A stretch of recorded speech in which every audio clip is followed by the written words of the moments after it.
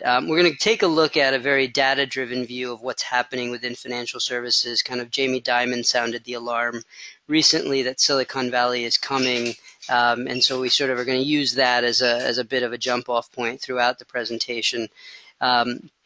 For those of you who aren't familiar with CB Insights, let me give you a little bit of background. I think this will help inform a lot of what we're doing. So having worked in venture and M&A before, was always disappointed with sort of the private company offerings that we had to use.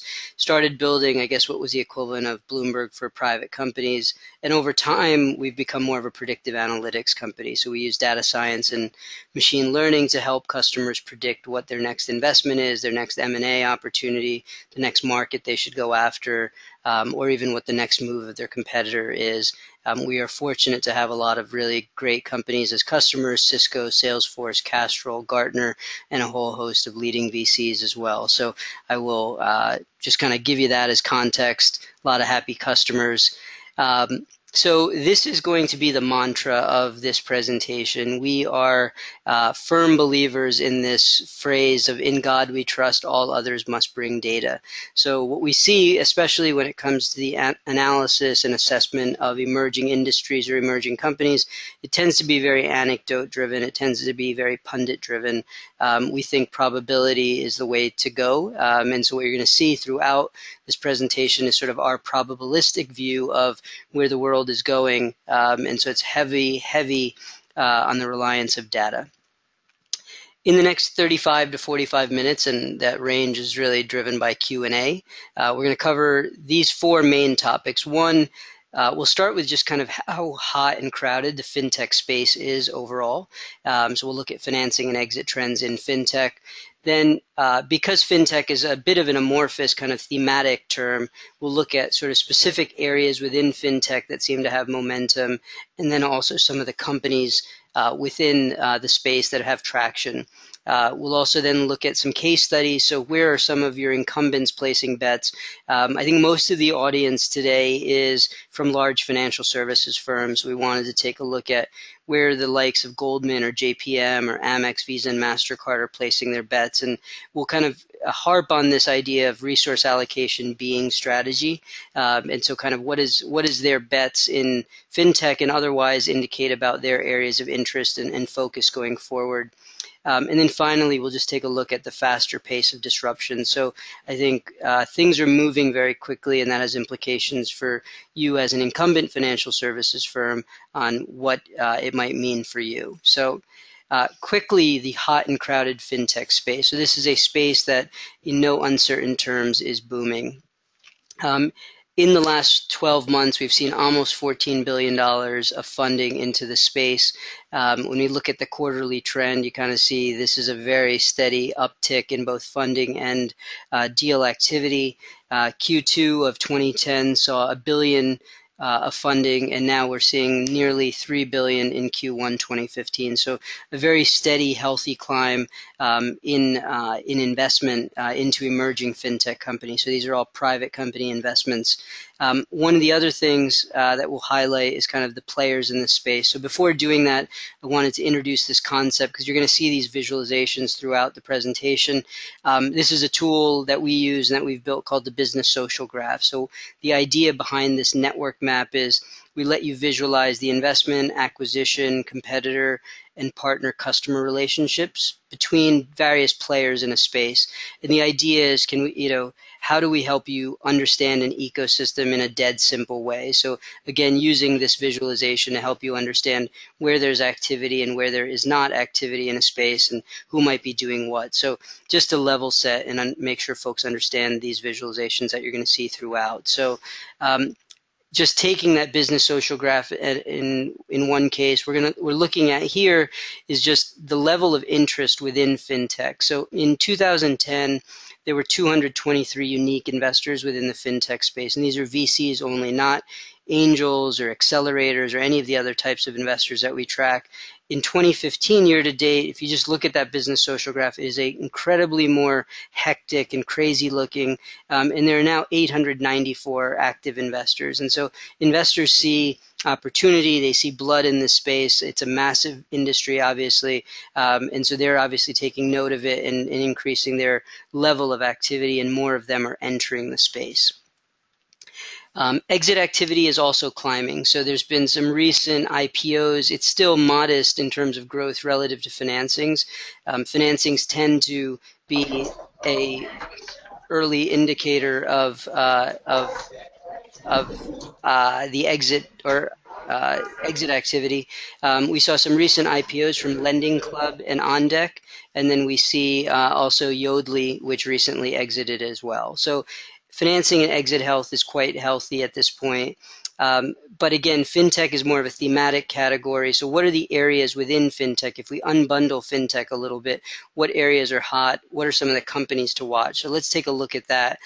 We're going to use a kind of an algorithm we've built called Market Mosaic. So this is trying to understand the attractiveness of an industry, looking at data. So we're looking at things like sentiment and chatter in a space. So what's the press sentiment within FinTech? What's just the volume of activity? What's happening in social media chatter and what's sentiment looking like? We look at factors like hiring activity. So how many open jobs are there in FinTech?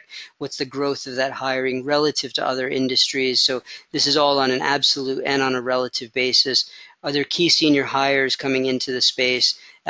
We also, of course, look at financing activity and strength. So not just the deals in dollars and the growth in those metrics, but the quality of the investors. And we'll talk about this a bit more, but investor quality, I think, is an important thing for those of you who are at financial services firms to pay attention to. So there's certain investors who are smart money, and so that's when we talk about a quality of investors, that's what we're referring to.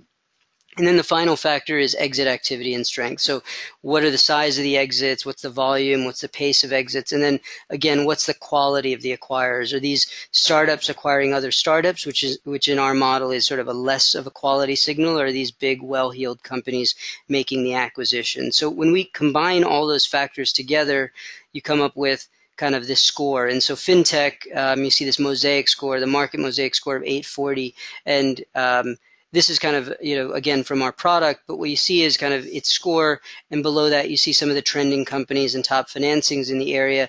I think what is useful to look at is how FinTech compares to other very sort of en vogue spaces like home automation or cybersecurity, and that's what you see in that orange box. So even relative to other hot areas like home automation or cybersecurity, FinTech, when you look at those factors like job growth and sentiment and investor and acquirer growth and quality, we see that FinTech is actually a hotter market than some of those other spaces. We talked a little bit, or I mentioned earlier, kind of how do we figure out, well, what are the areas within FinTech that are worth kind of following? And so I think one of the ways that we see folks doing this is they're tracking kind of the proverbial smart money, right? So looking at VC investment overall is interesting. It indicates that, hey, there's more activity happening, but there are a set of investors, kind of your top decile funds, that really are good at seeing around corners. These are the folks that have shown a history of betting on the right spaces and on the right companies. So when we track those investors, and so we're talking about folks like Sequoia Capital or Union Square Ventures or Excel or Benchmark or NEA or Greylock, what are they investing in? So this is the social graph of those top 12 investors and their FinTech bets. And it's obviously hard to see here, so we'll kind of distill that down. And what we see is they're placing their bets in a wide variety of areas, but here are some of the common themes amongst those top investors. Payments is obviously a very big space. You see kind of all the dots, which are companies. Personal financial management. So we'll talk a little bit more about this in some of the specific companies. So this is folks who are helping you manage your money, either with new tools or business models or technologies to do that. Lending, we saw earlier some of the early successes in the space with regards to IPOs. And then Bitcoin, which is not just Bitcoin, but I think the blockchains or the protocol that Bitcoin is built on is another area that we're seeing a lot of investment. And over to the right, by no means exhaustive, you see some of the notable investments by some of those top tier VC funds and the companies they've invested in. So beyond the top tier VCs, I think one of the other interesting things that we've observed is that there's a significant amount of activity from what we'd call kind of unusual suspects going after financial services. And so we're seeing everybody from Google to Intel to Salesforce investing in and even acquiring fintech companies. And so we see here some examples. Google's actually done 37 fintech deals in just the last 5 years. So this is not just financial services players attacking financial services players. It's actually a whole kind of cast of sort of a motley crew of characters that's actually entering the space. It's not just US tech companies either. It's global corporations that are interested in fintech. So we see the likes of SoftBank or Renren or Naspers in South Africa, Ping An Insurance also making investments or acquisitions in the larger fintech space. So this is not a US phenomena. It is definitely global, and it spans quite a few diverse players who are making moves within fintech. We'd put together, I guess now a couple months ago, this periodic table of fintech, and it kind of became very popular. So the link is at the bottom. You'll see a much more high-res version of it at that site. But what we wanted to highlight was just sort of how increasingly messy and fractured and active the space was. So this is 177 of the companies, investors, acquirers, accelerators, etc., that you should know in this space. And we're going to be updating this over time, so because the players obviously do change. But what you see below in the legend is just kind of some of the different areas, everybody from lending to money transfer to digital currency to institutionally oriented fintech tools that are active and that are gaining traction in the space. So there's just a lot of activity, and I think this is one way of underscoring that. So next, we talked about the areas within fintech that are interesting. The other thing to look at as we kind of unbundle this further is who are some of the companies with momentum. So again, we take an algorithmic approach to this. Private companies are incredibly opaque. We're trying to make sort of these illiquid, opaque companies a little less so. So we received a few years ago money from the National Science Foundation to develop what we call Company Mosaic. It is and you can see the description here, quantitative framework to algorithmically analyze the health and growth potential of private companies. Companies are scored on a 0 to 1,000 scale. You can think of this as the new FICO score.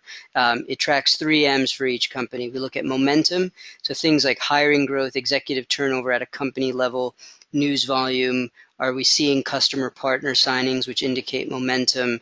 Product development activity, mobile app data, web traffic. So we're pulling in a huge stream of disparate signals, trying to track and assess the momentum of a company. We also look at the market, which I talked about earlier, market mosaic, and then finally money. So just the viability of the company, from a financial strength perspective. We model burn rate, we look at financing history and investor quality. And so those 3 M's, you'll see on our product a little bit, you'll see on Adyen profile, the momentum, market, and money score.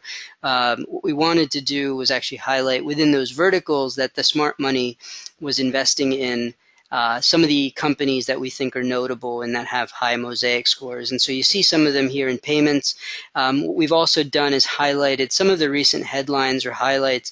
Obviously, funding is one indication that something might be going right, but it's not by any means a foolproof signal. So we look at a variety of news-related items, so everything from key hires. So you see in the case of Adyen, they're hiring of somebody from PayPal, Stripe, the partnership with Apple, Bill.com as well, a firm which recently launched, which has the sort of the pedigree of an ex-PayPal co-founder taking aim at the credit card industry, is another really interesting company with a high kind of mosaic score.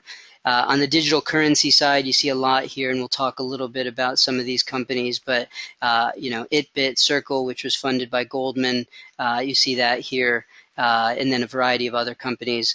On the personal financial management, which is probably one of the areas that we see the most activity right now, We're seeing, folks like Betterment, Motif, Wealthfront, etc. The Betterment headline, I think, is particularly telling. They've aligned with Fidelity to bring quote unquote financial advisors into the 21st century. I think, this idea of partnering, either partnering, acquiring, building, investing in these private companies is something that we're seeing increasingly happening more and more. And I think the Betterment Fidelity partnership underscores that. Wealthfront obviously has done a lot of work and now has $2 billion in client assets. The pace at which they've done it, which we'll show you in a few slides, is pretty remarkable when you compare it to some of the traditional financial services players. So I think that's another important thing to highlight. And then finally, on the lending side, lots of momentum here, lots of companies emerging given some of the IPOs that have happened. So again, some of the companies that have kind of high momentum scores and high mosaic scores listed here. So that is some of the companies. So we've kind of started with overall FinTech, sort of unbundled that to some of the areas within FinTech that we think, based on smart money tracking, where the momentum is. And then as we peel it back even further, here are some of those companies that are even more interesting within those subsegments. There are, of course, hundreds of companies under these areas as well. So this is by no means an exhaustive list by any stretch, but this is kind of some of the high flyers. So we're going to take a look at some case studies. Where are financial services players placing their bets, right? And so I'm going to kind of go back to this theme I briefly touched upon earlier, which is allocation of resources is your strategy, right? So the best way to understand your competitor strategy is not to listen to what they say, but what they do, right? And I'd written a book kind of on this topic many years ago. And so if you follow what your peers are investing in, what they're acquiring, who they're partnering with, their product and product development sort of roadmap, you get a really good data-driven insight into what their strategy is. I think most of the world does this by guessing or using their gut, or even worse, relying on someone else's gut, i.e. consultants. I think that is a fairly good way to be wrong. You may get lucky from time to time, but I think neither is ideal. So we're going to try to take a look at this again from a resource allocation being strategy perspective, and we'll take a look at, to start, JP Morgan. And so this is the network graph, or the business social graph of JP Morgan. And what you see here is kind of their connections to various areas, right? And so what's interesting is amongst those sort of four big categories for FinTech investment, JPM has placed bets in personal financial management, in lending, and in payments. They have completely not done anything in the digital currency kind of Bitcoin world. And so this is one of the areas that they have sort of strategically said, at least by virtue of the fact of where they're investing, that they don't have any interest. On the next slide, they've obviously made more than 5 bets, but here are some of the notable ones. I think what's worth highlighting is, one, the diversity of companies. So online broker tools to peer-to-peer lending to payments to small business cash, kind of alternative lending platforms. So one, there's the diversity of the bets they're making. And two, it's also the stage diversity, right? So they are investing at the Series B, which is still relatively early for companies, all the way through to the more growth rounds. And they're also doing lines of credit and other things for these companies. So they have a lot of resources, and so they're looking to bring to bear those resources in whatever way I think works for companies that make sense for JPM in this particular case. When we peel back Goldman, we see Goldman actually, unlike JPM, is getting into Bitcoin. So they actually have placed a bet or two in the digital currency kind of Bitcoin realm. And so you see that here on the social graph. What's interesting also is that these investors who are competitors, so JPM and Goldman, who are competitive peers, have actually co-invested in several companies together as well. So you see Motif and Square here. Goldman got in later to Square, so not in the same round. Circle is their Bitcoin bet, so it's a digital currency company. And then you see kind of Perseus and Kensho, which are investments which are a little bit maybe closer to the core Goldman business, right? In Kensho, they did at a pretty early stage, Series A. So Goldman, if I go back to the earlier slide, is amongst the most prolific, probably the most prolific investor in amongst the financial services firms. I would say probably across corporations in general, maybe behind Goldman Sachs and Intel. Behind Google and Intel, Goldman probably has the most frequent and active kind of investment activity. So, definitely they are looking at making lots of bets within the sort of startup realm. So if I shift gears a little bit from the banks to kind of the payment network. So here we're looking at the three big ones. We've not put Discover on here, but Amex, MasterCard, and Visa.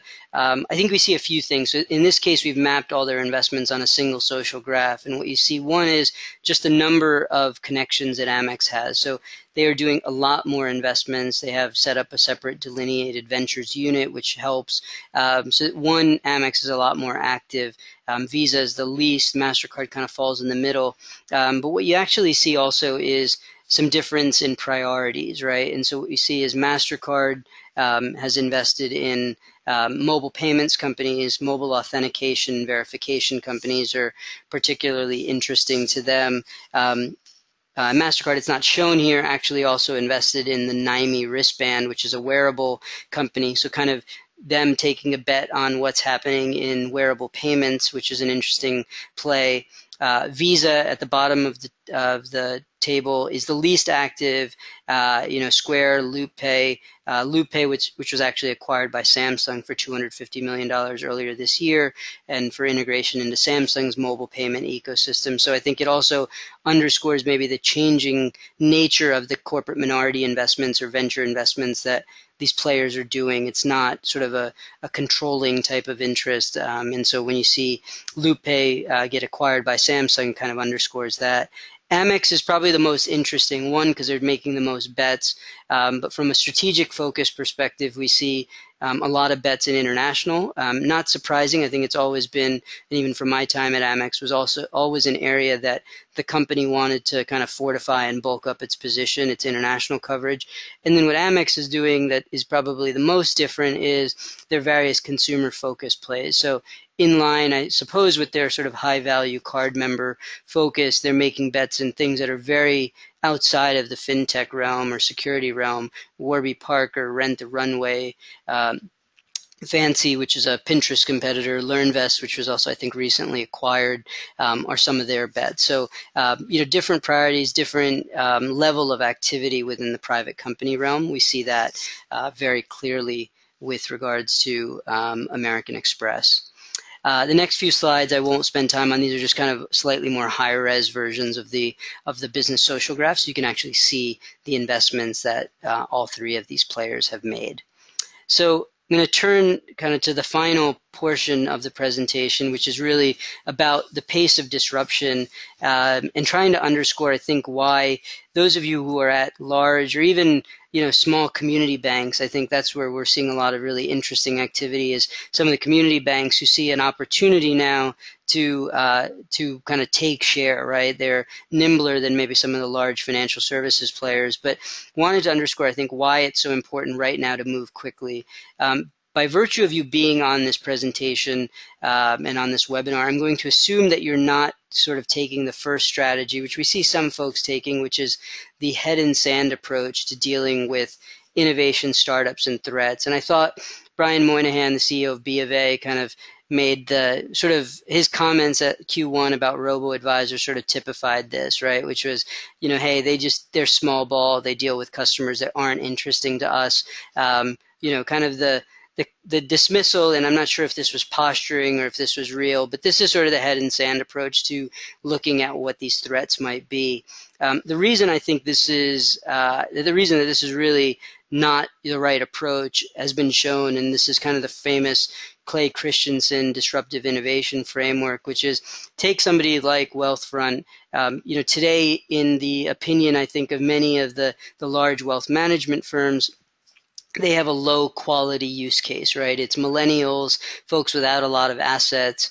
But what we see over and over across industries. And you can look at eBay as a prior example. eBay started off, was dismissed as, this fringe thing for people to exchange. I think it was Beanie Babies. And then over time, it moved into really anything and everything, automobiles and art. So over time, those things that are low quality use become, their performance improves and they start to move upstream. There's no reason to believe that some of the emerging players, whether it's in payments or wealth management or otherwise, will not follow a similar trend. So assuming you're not in the head in sand camp, kind of what's been interesting for us is sort of being on the other side of the table is the folks who are interested in what's happening within FinTech. And I think when we started the company, given our backgrounds, we thought, okay, M&A and investments would be the place. That makes a lot of sense. What we're seeing with financial services firms, those that are either acting out of fear or greed, and both are, I guess, motivators, they're looking at it from a competitive intelligence perspective. What are our competitive peers doing? Who are our future peers? Kind of the stuff I showed you earlier with regards to understanding the strategy of your peers. They're looking at it from obviously a strategy and innovation perspective. What are the emerging business models and companies and products and services out there that we should be looking at? This ties in nicely to product development. So, you can have a focus group and try to ask people or try to come up with ideas in your conference rooms. The other way to do product development is look at companies that are gaining traction and understand what is it about their product offerings that would indicate that that maybe are things that we should replicate. Maybe they're a company we should buy or invest in as well. So there's the product development use case. Marketing and partnerships makes sense. Who should we be partnering with? So you have your Betterment Fidelity example, or marketing messaging, right? So what are some of these companies with traction doing, and what can we learn from them? And then finally, CTO and CIO offices. So who are the emerging vendors, the risks and emerging tech that they should be keeping mindful of? So those are some of the use cases. I kind of, in tongue-in-cheek talked about the head in the sand use kind of strategy. Of course, there's a lot of folks who are proactively readying themselves for what's next. Goldman put out a very provocative and interesting report about the disruption coming to financial services. They talked about $4.7 trillion in revenue being at risk of being displaced by these technology-enabled entrants. And the last line or the last quote in this, the second paragraph is, their expectation of partnerships, acquisitions, investments, or just, people building things of their own will be interesting as the vertical develops. We're seeing a lot of this. JP Morgan Chase, Silicon Valley is coming. Jamie Dimon, after the Q1 earnings, kind of mentioned that in his letter. I think one of the things to highlight is that Silicon Valley in this case, or at least in our opinion, is less of a geography and more of a theme, right? And so it's more of a mindset. And so what you'll see in a few slides is that all of this innovation is not coming just out of Cupertino and Mountain View and Palo Alto, but it's really coming from companies around the world. Why is it so important? Why have JPM, Goldman, Amex, Visa, MasterCard, and others why are they waking up to this, or why are folks starting to worry about this? Why did 1,100 people sign up for this webinar? I think part of it is what everybody knows is that it's really hard to stay on top. So what got you here may not get you there. And this chart is showing the lifespan of an S&P 500 company over time, and it is getting shorter and shorter and shorter. And part of the reason for that is the disruption and the changes that happen in markets incredibly quickly these days. Part of the reason for that disruption is because the threats are really multiplying at a pretty alarming rate. I think if you're, again, an incumbent financial services firm, this is potentially scary or a really big opportunity.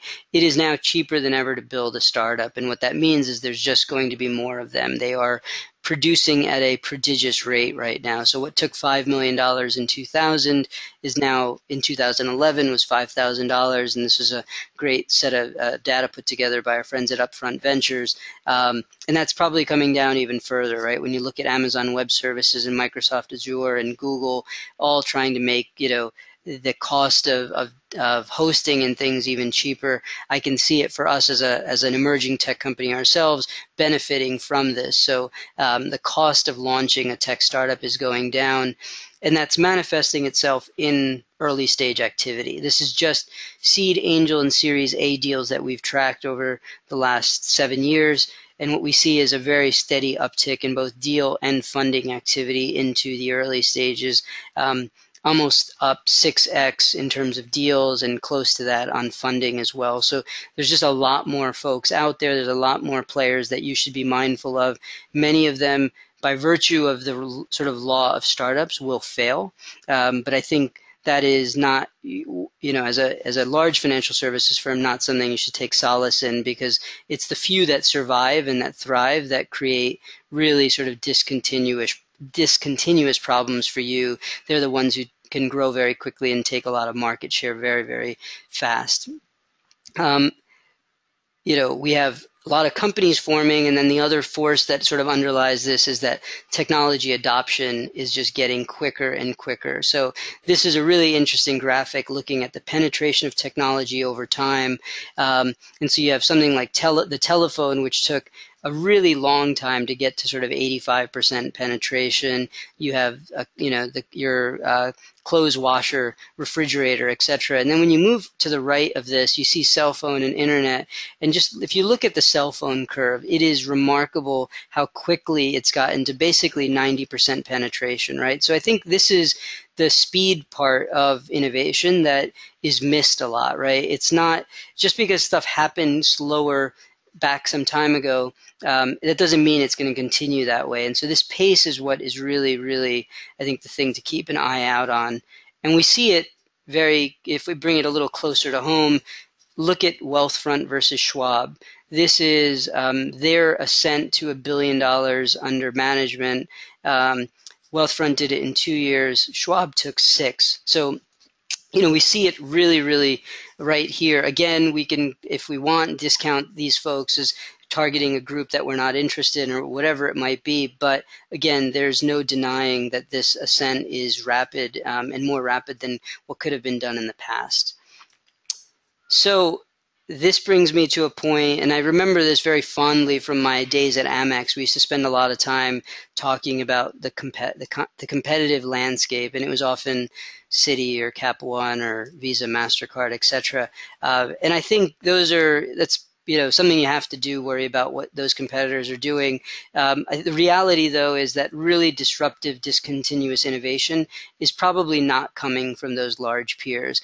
There's going to be the odd one that will come up with something, but big companies, and I don't mean to offend anybody, are not oriented to do this type of innovation. I'm not the incentive alignment, organizational structure become difficult to do. So since that rarely comes from sort of your giant competitive peers, who you really need to watch out for is what you see on this next page. So it's these emerging peers, the ones that are easy to discount because they're a handful of people with a little bit of funding, but really the new frontier on products, services, business models, technologies will be coming from them. And the other thing that this highlights is sort of this idea of death by 1,000 cuts, which we'll talk about in the next couple of slides. So there's not going to be a startup that's coming after Goldman or Citi head on. That would be foolish. It's a very difficult proposition. These are highly diversified kind of financial services firms with hundreds of product offerings. So what we're actually seeing in this death by 1,000 cuts kind of idea is the unbundling of financial services, right? So instead of it being one company going after Wells Fargo, and this is just an example, we took Wells Fargo's website and basically deconstructed every product and service and looked at who are the startups attacking that very specific product or service. And so what we see here is instead of somebody going head off, right after Wells Fargo, people are building best-in-class offerings that target individual product and service offerings that Wells Fargo has. And this, again, could be Citi, it could be Bank of America. We could have picked really any large bank's website and done this exact same exercise. So this is not specific to Wells Fargo by any stretch. To my earlier point, what we also see is that this isn't relegated just to U.S., right? So this is an example of a U.S. company with a number of U.S. startups, but we can, and I'll show you in the next slide, that this applies just as much to European or even Asian banks. And in the case of Wells Fargo, we see Wealthfront and Betterment on the robo-advisor side. We see small business loan companies like OnDeck or Cabbage, and then we see small business service providers, Zen Payroll, Zenefit. So a lot of the things that Wells Fargo was hoping to offer to its clients, are their clients better served by going to these best of breed kind of offerings? There's obviously a convenience loss there, but is that convenience loss offset by tools that are better and very purpose built for a specific problem?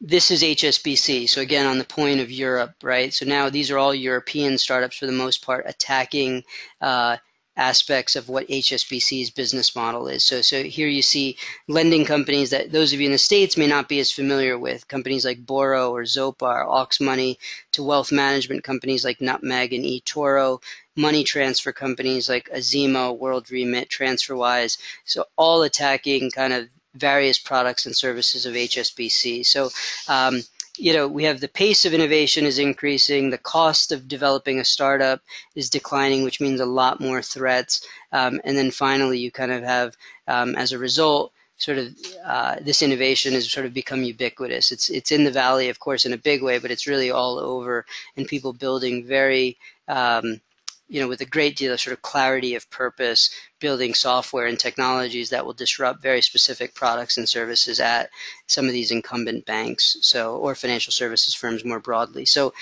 with that, I'm going to jump into questions. I know Mike on our team's been handling some of the questions, and he's picked some out for me that have come in, so I'll address them. While Mike's getting those ready for me, a couple of housekeeping things. If you have questions, you want access to the underlying data, if you're an existing customer, please talk to your customer success manager. If you don't know who that is, email myself or Jonathan McKenna. Our details are here. If you're not a customer, reach out to me or sign up for a free trial account.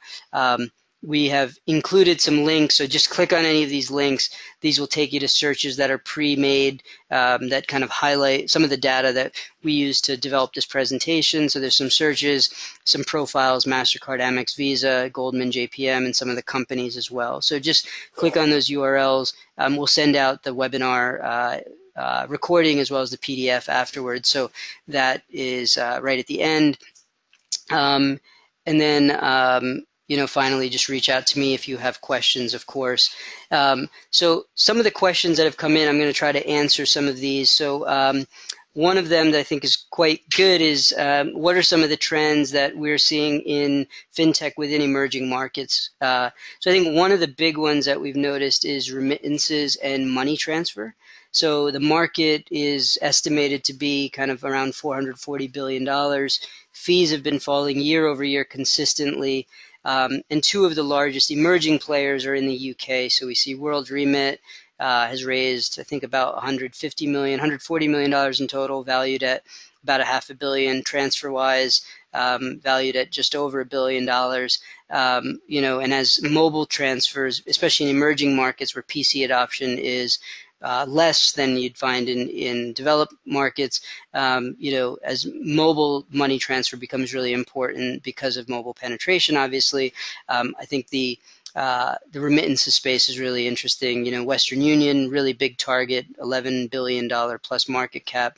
MoneyGram, smaller but also material company.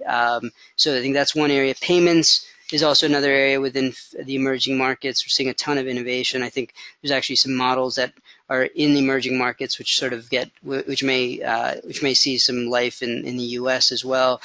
Banking. You have in emerging markets where the bank infrastructure, the branch infrastructure isn't what you have in sort of the States or in Europe, and so how do you sort of skip that whole sort of infrastructure and go right to, let's say, mobile banking? So I think that's another big area of a focus within FinTech. So great question. Let's see. Another question, what areas do you see the most disruption today within FinTech? So remittances, as I just discussed, so that's a big one. I think personal wealth management, so we've covered this quite a bit, with the likes of Betterment and Wealthfront and others. So this could mean robo-advisors like those folks who are going after Schwab and Vanguard and others. But it also is the millennial-friendly savings companies like Digit. I think Acorn might be another one in that space. Then you have folks like Motif. They allow investors to pick themes and buy a basket of pre-made stocks. So I think all these folks are trying to figure out ways to get younger people investing their money, getting them just into the market and then doing it in a more efficient, lightweight way that ultimately, based on what they say, yields better returns as well, is a really interesting place. Goldman, in that same report I referenced earlier, said that the millennial households already control $1 trillion in assets. So it is by no means a small market, and so one that's going to be a big one. Payments, obviously, is another big area. I think, you got your Stripes and Adyens of the world building tools that I think really work for, riding to some degree a trend within e-commerce and mobile commerce, but then also just taking chances on Bitcoin and other things that maybe the traditional financial services payments companies aren't going to do. You even have companies like Zuora, which is taking advantage of subscription billing and looking at sort of the subscription economy, which is another area that we think is interesting. But a lot of areas, I would say kind of any of the areas we highlighted, Bitcoin, payments, lending, there's a ton of innovation happening. Wow, there's a lot of questions. All right, so one of the other ones, an area of FinTech that causes some concern. So this one's it's a good question. I think since we started CB Insights, we've been hearing about a tech bubble for every year. So inevitably that will come true. There's no doubt that things are a bit frothy right now, not just within FinTech, but just tech overall. I'd say one area that is hot that may be potentially a bit overheated is lending, and that specifically in China. So China's seen its person-to-person loan market boom from 30 million in 2009 to just under $1 billion in 2012, and it's expected now to grow to almost 7 billion in 2015. So with that growth, there's been a lot of players entering the market, but there's also been multiple bankruptcies. So again, this may just be the natural sort of Darwinism of startups, and so many of them will fail. But there's just a lot of activity within Chinese lending companies. They've raised over $300 million in equity financing since 2013. Some of the larger raises recently, there's eLoan China or eLoan CN and Renren Dai, which both raised $100 million financings in 2014. So I think that's a big area of, or maybe an area of concern, obviously a big opportunity there as well. So there may be some casualties inevitably. So some other questions, and we might not get to all of these, so we will maybe kind of put together a bit of a transcript and send that out afterwards, but there's a lot of questions that have come in. So let me see. Are most fintech companies direct competition to banks, or are fintech companies focusing on providing tech to current players with different gain share models? So I think there is not one answer. There's not one single answer to this. I think there is some that are going to be enabling technologies for banks, and then there's going to be some that are going very much directly after the belly of the beast, like you might say. So lending companies, the robo advisors, they're not. They're partnering with in some instances, but they're really trying to replace, I think, or change the paradigm of how wealth management happens or how lending happens. But of course, there's going to be folks that are providing kind of the picks and shovels to financial services firms. And so I think we see companies like that. And we highlighted a couple of them earlier with Goldman. Kensho was an example. So people who are building tools for financial services firms. Obviously, financial services firms are huge buyers of technology. So, and so when you look at enterprise companies and the like, there's going to be a lot of activity there. Let's see, how crowded is the fintech space? I think we kind of covered that.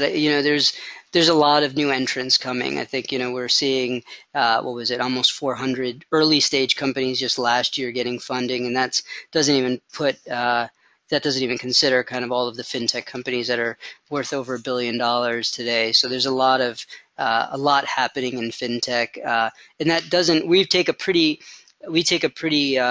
kind of black and white definition or a line on what is fintech. So all the people who are selling into financial services as a community, as a customer set, we don't necessarily think of as fintech.